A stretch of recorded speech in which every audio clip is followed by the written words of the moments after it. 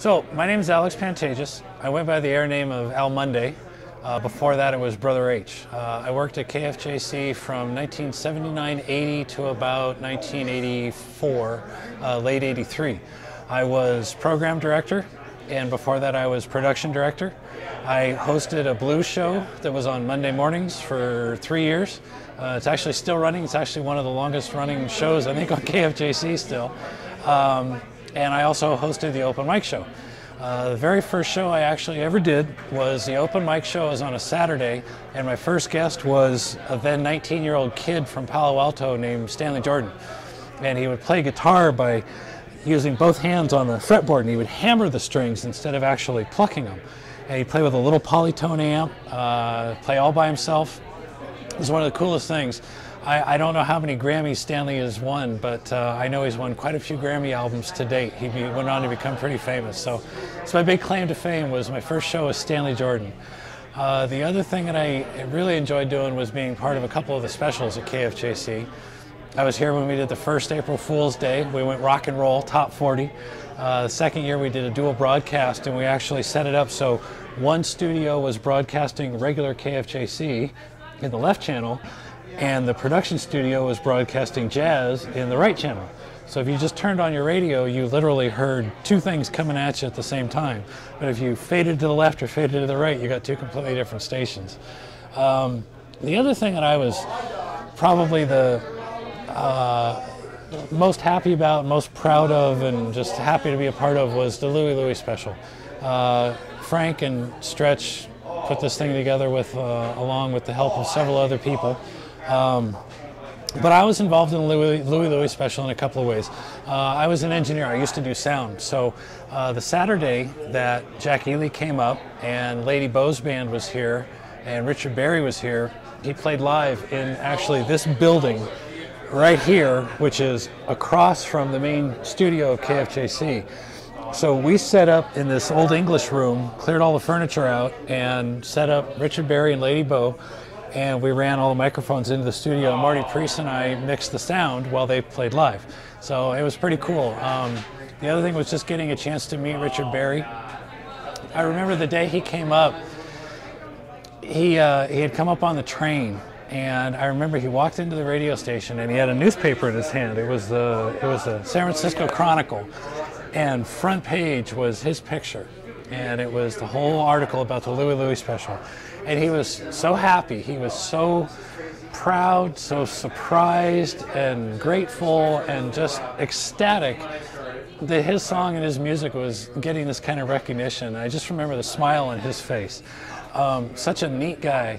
So we sat and we talked a little bit while they were getting everything set up. Also, Rhino Records had the album, The Best of Louie Louie at the time, and I got a copy, and he signed it, and I still have the record, obviously, but the one thing I remember was the way he signed it. It just says, "To Alex, beautiful man, beautiful." And that's my Richard Berry story. He's a great guy. Stations like KFJC have to exist, because in today's day and age, with technology in particular, we're getting so segmented that people can go and listen to any particular kind of music that they like. I like Frank Zappa. There's not too many places that play Frank Zappa anymore. Opera, Japanese music, you know, it doesn't matter what it is, but there needs to be an outlet for that that's not controlled by money, that's not controlled by the record companies, that is not controlled by greed and all the other things that usually drive things like the record industry and always have. But there needs to be a place like KFJC for people to experiment, to learn, to grow, and to have fun. My years at KFJC were probably some of the best of my life, but it was also some of the hardest. We worked our asses off. We literally would put in 10, 12-hour days and not think anything of it. People don't know what it takes to make a radio station like KFJC operate, in general. Most people don't understand what it takes. It takes dedication, time, effort, and a passion. And I think people need a place where they can apply their passion and a place where they can have fun. So again, some of the best years of my life, but also some of the hardest. The other thing that I'd say about why places like KFJC need to exist was, as I got older and I got into the business world, one of the things that I realized was that the skills that I learned at KFJC were probably the most valuable business skills that I have to this day. Multitasking. You know, you go out and you look at the business world today and everybody wants a resume. You know, what are the 3 things they want on a resume? Oh, can you multitask? Can you communicate effectively? And, you know, are you dedicated and conscientious? Those are the things that I learned at KFJC. I learned how to write. I learned how to write to be read, which made me a good communicator. So I'm really good at writing test scripts and business plans and all that other crap that makes a businessman successful. I learned at KFJC. The other thing was multitasking. I always joked about this because in business, that's one of the things that I always like people to be able to do, handle a lot of things at once. And for me, being a DJ and working at KFJC was the ultimate in multitasking. And again, it's one of those things that people don't really think about, but you go, oh, well, being a DJ, that's fun, right? You get to sit and play records. Okay, but think about it. You go in and sit down in a studio. The first thing is you have to go pick all your music that you're going to play, or at least most of it. You have to have it in order. You sit down, you start your show. You have to know what you're going to say when you open the microphone. You can't stumble. You have to write down everything that you're playing. You have to keep track of a log. You also have to answer the phones. Oh, and then you also have to be queuing up records for what you're going to play next. And then when somebody requests something, then you got to go figure out if you have it or not. So while the music is playing, you're listening to the air sound, you're writing it down, you're getting ready to play the next song. Then you have to go run to the record library and go find another record and then bring it all back. So for me, it was a great exercise in multitasking and made me pretty damn good at it. And it was one of those things that makes me successful today. The other thing that was really cool to be a part of was the Frank Zappa special at KFJC. So at the time, 1981, in early January and February, I was working with a guy named Dan Fort, who was guitar player and listener, editor at the time. Dan had done an interview with Frank in his living room in '79, and I knew Dan through the blues scene. And we told him we were going to do a special. It was going to be 10 hours long over 2 days, and could we possibly use his tapes? And he said, well, you know, the quality's not great. I used him as a transcription for a written article. But he said, let me see what I can do. So anyway, Dan let us get a copy of his tapes.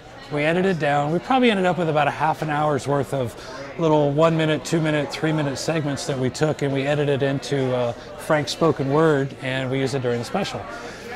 We also we're fortunate enough to have the world premiere of 3 album sides of Frank's material at the time.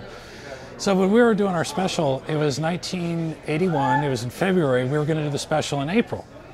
Found out Frank was coming out with an album, we said, can you get us a copy? And Bennett Glotzer Management in LA said, no, it's too early, you know, we don't want it out there on the public yet. So we decided to delay our special until May. Well, as it turns out, because really we'd never done anything like that at KFJC, 10 hours was like a big chunk of time. Some other people said, hey, well, I could do a special on James Brown and so-and-so and so-and-so.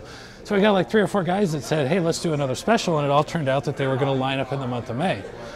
So long story short, our project got delayed a little bit, but Glotzer Management sent me 3 test pressings, one-sided test pressings of Frank Zappa's albums, Tinseltown Rebellion, Shut Up and Play Your Guitar, and The Return of Son of Shut Up and Play Your Guitar.